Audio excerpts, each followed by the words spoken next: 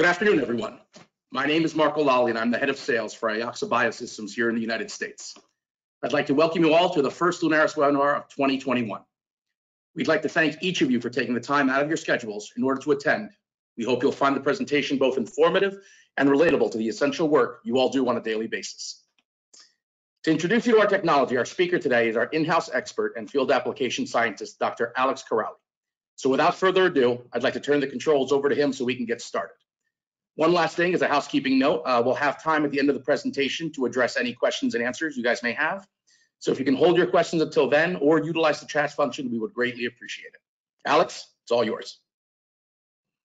Thank you, Marco. Hi, everyone. My name is Alex Corrali. I'm the field application scientist here at AYOXXA for the United States.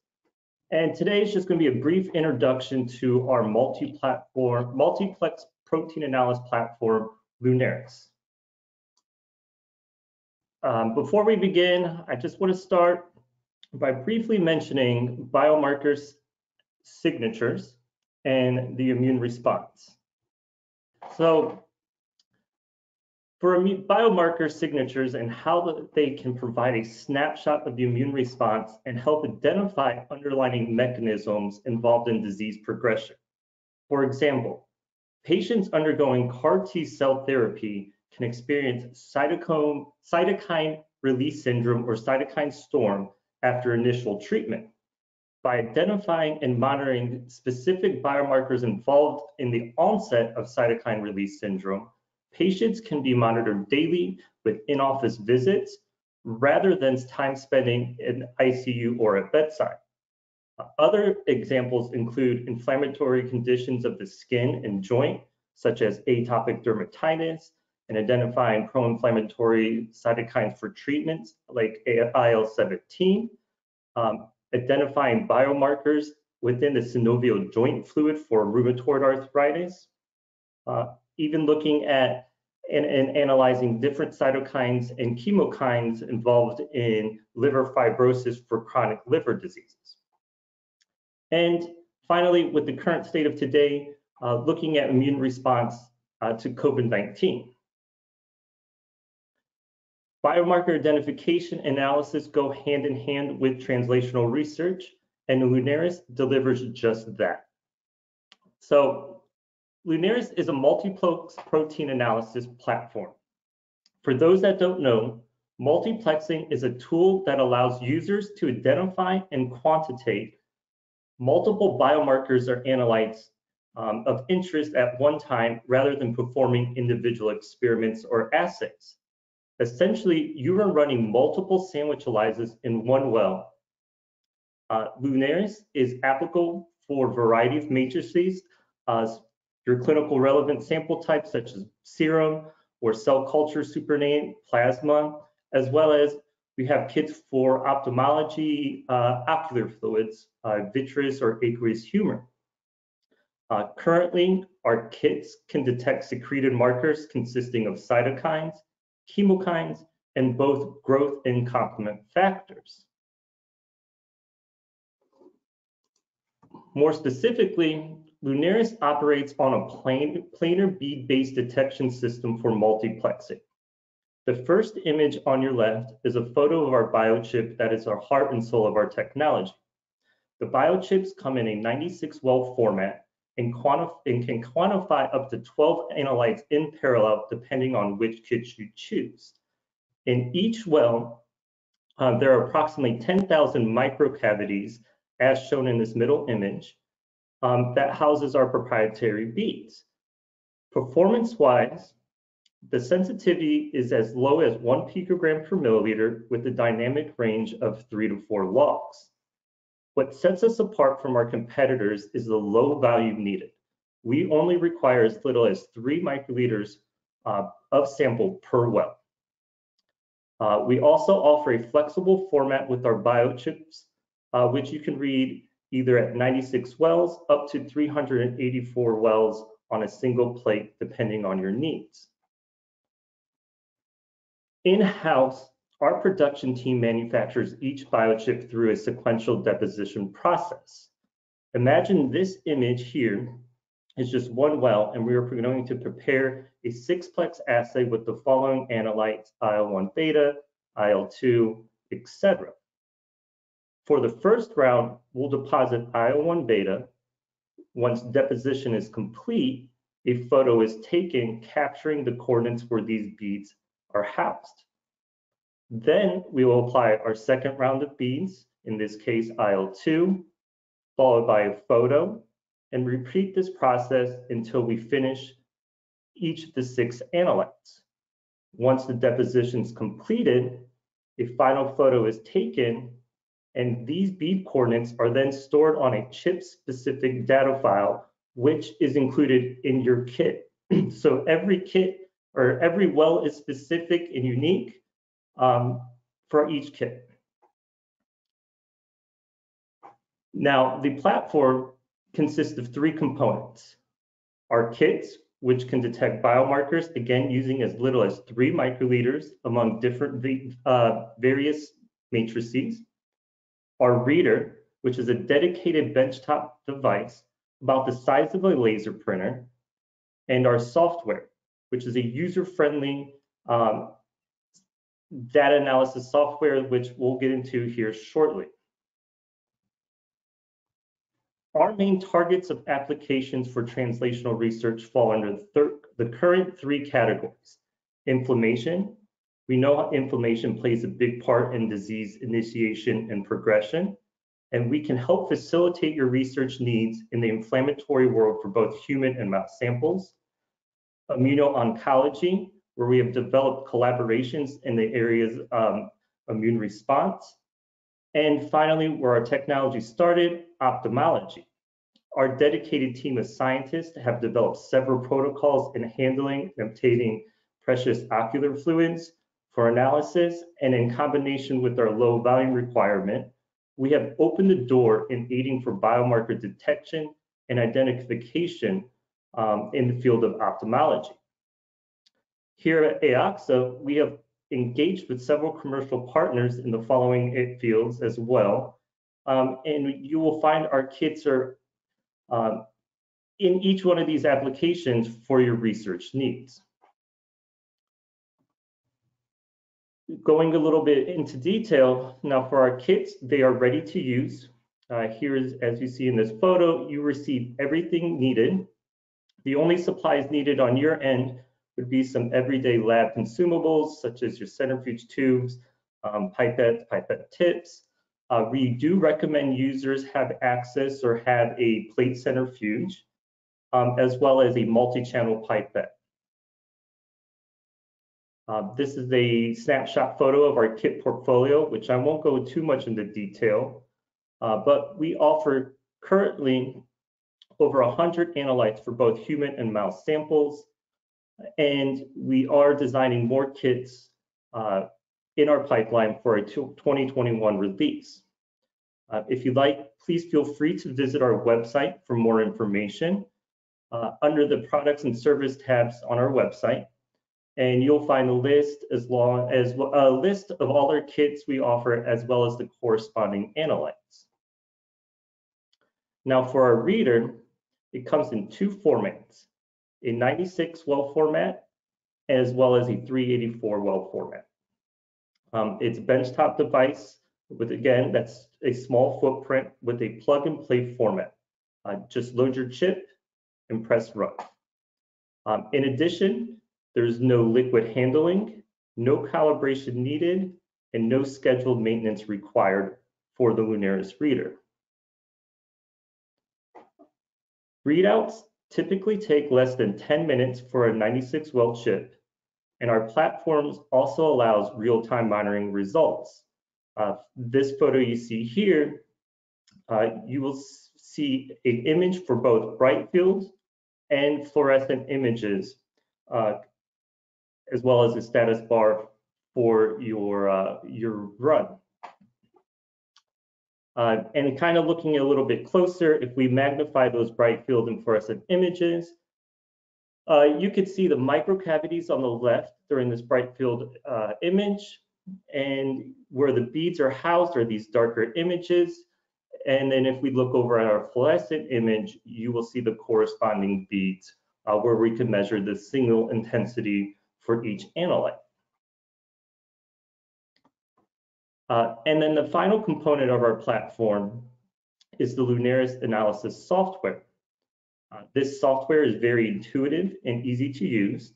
Most importantly, data evaluation is transparent, and you have the option to export all data to either a PDF file or an Excel sheet for further analysis or statistical analysis using a third-party software. What you see here are just a few screenshots of the LA software in use, which we've come across.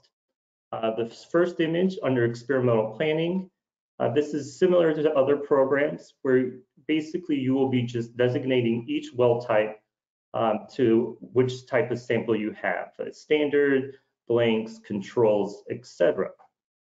Afterwards, you will upload your experimental definition, which was created just now under the plan, as well as the bead coordinates that was on those USB flash drive.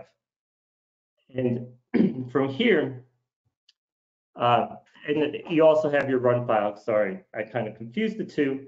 But the first image that you will be greeted with is a standard curve for your first analyte. And we have different display options for each analyte. You can either look at it under the standard curve. We give you options to look at different types of heat maps, either looking at mean fluorescent intensity or concentration. And we also have built-in options for quick results or bar graphs or box plots, etc. Overall, the LUNARIS system allows the user to achieve more from less, whether using just as little as 3 microliters of samples. Our technology is robust and reproducible, and we offer a wide selection of kits for your research needs. For our next section of the webinar, I just want to go over a few scenarios where our customers are using the LUNARIS technology to aid their research interest in different fields. So for this first one of the most unique capabilities of our system is the ability to perform cytokine kinetics on a single mouse. For this study, wild type and knockout mice were infected with a specific bacterium, and blood draws were taken at 6 different time points within 24 hours. Serum samples were collected, prepared, and analyzed using our LUNARIS Mouse 12-plex cytokine kit. If we take a look at the results, on the left, we have pooled serum samples for GM-CSF on the top and IL-13 on the bottom. And if we take a closer look, we can see that there's a large variability in the standard deviation at some time points. Here at 16 hours for GM-CSF and 24 hours for IL-13.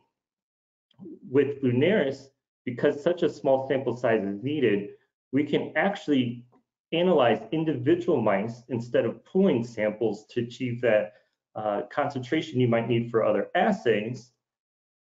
And here we also have the ability to identify inter-animal variability throughout the samples and pinpoint which animals are responsible for the increase in standard deviation, etc., or which are maybe or may not be responding to treatment, depending on your research.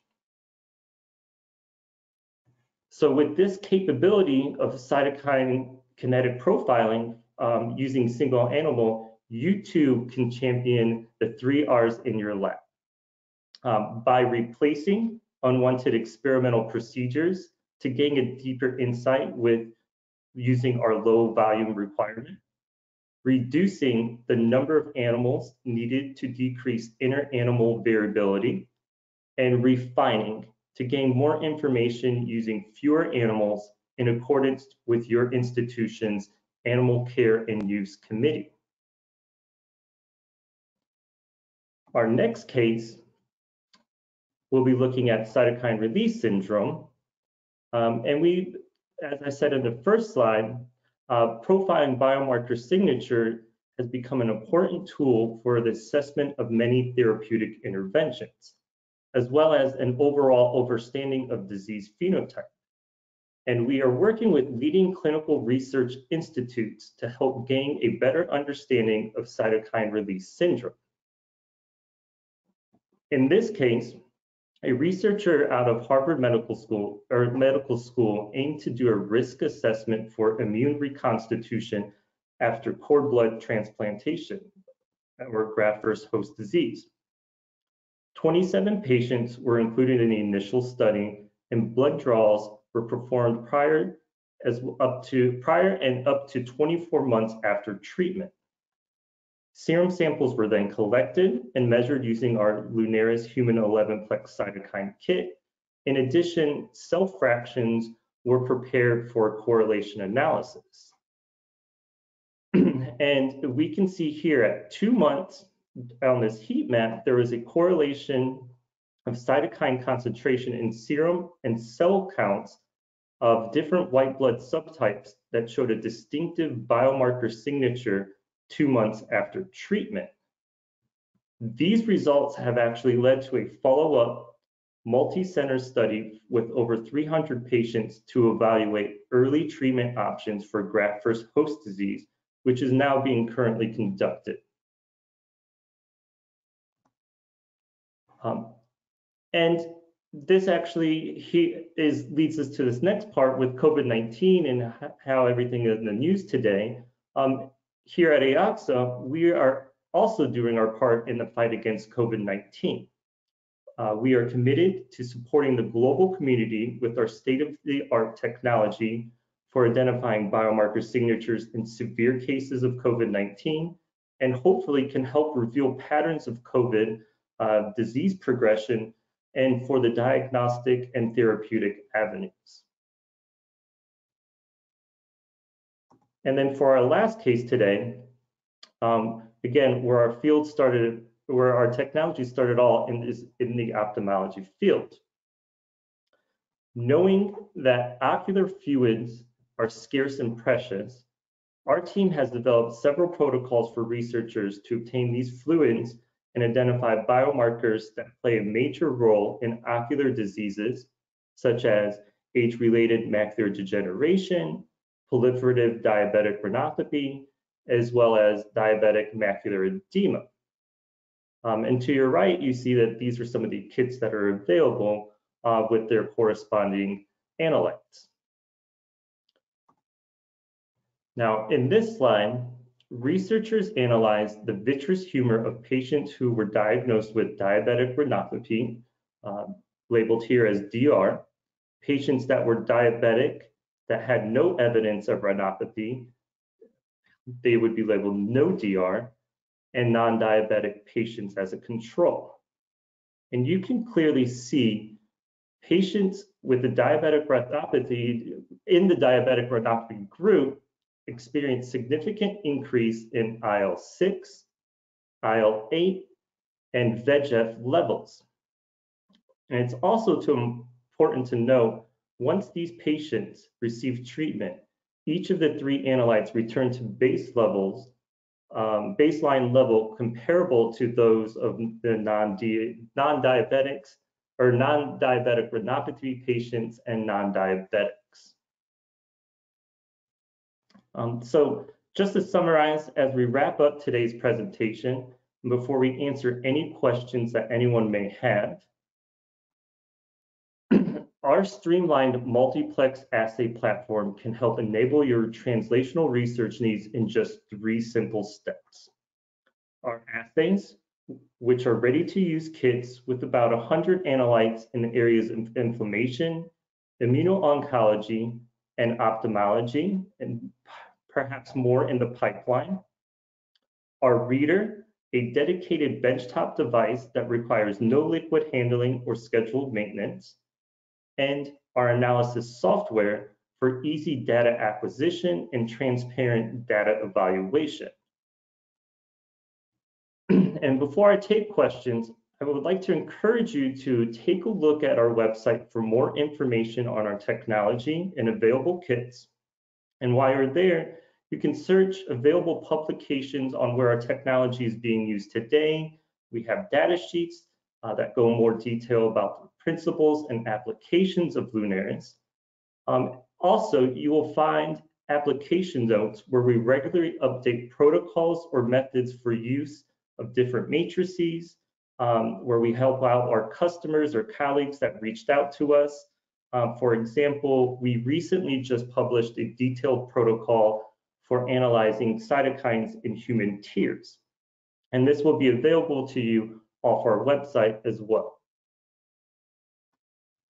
With that, I will start taking questions. And if you do have questions at a later time, you are more than happy to email us at sales@ayoxa.com. And with that, let's answer some questions.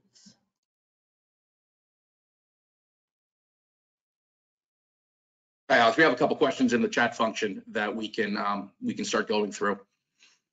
One of the questions we had here was, can we run plasma samples on our system? Yes, we have recently validated all plasma samples to be run for each of our kits. So yes. Okay. Also, what is the minimum and maximum plex we can run? Well, there's really no minimum or maximum, but what we currently have available is a 3-plex for minimum, up to a 12-plex. And that's what you will find on our website if you do want to, if you look, but yeah, 3 from 12. Okay. Also, how long does it take to run the assay, start to finish? It takes about 1 working day. I would say usually it takes about 6 hours, with hands-on approach about 3 hours. We have several incubation times, so you do have time to do other things. We also offer in our protocols or manual different areas in case you do have to stop, where you can actually pause the experiment and go and resume the following day. So I would say approximately 6 to 8 hours. Okay. And the last one we have here is, let me see here. Do we have to remove debris from samples by centrifugation before analysis? Yes. Well, the first part of the protocol is when you have your matrices, so let's just say this is cell culture supernatant, you would want to spin the samples at 700 G for a minute, and then we would take the fluid off top.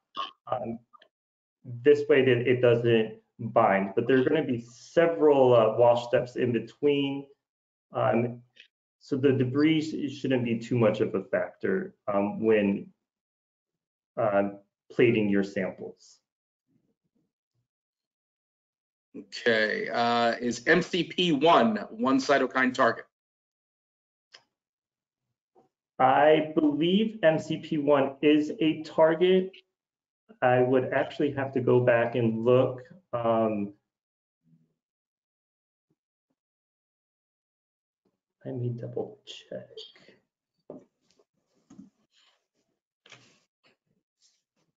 Yeah, let me get back to you. I have the question here, and I will email that person with the target. So that was from Darla. If you can send us your email address or put it on the chat function, we'll gladly send you the information as a follow-up. Also, obviously, relatable to what's going on these days, how can we use our products for COVID-19 research?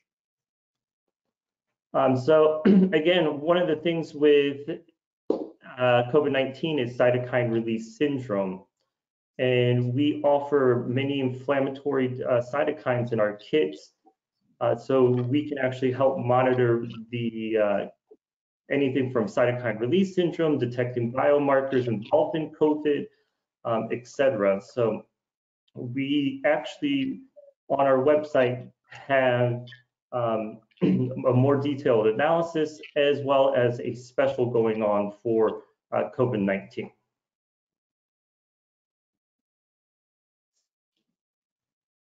Okay. I think that's all we got as far as questions. If there's anything else, please feel free to jump in.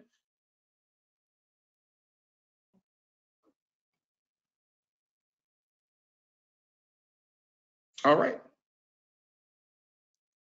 All right, everyone. Well, we'd like to thank you very much for attending our webinar today. We hope you guys found it enjoyable. And should there be any other additional questions, please feel free to reach out to us. You can fill out a contact card on our webpage, and one of us will get in touch with you as soon as we get it. Other than that, we hope you guys enjoy the rest of the day and have a great weekend that's coming up. Thank you, everyone. Have a great day.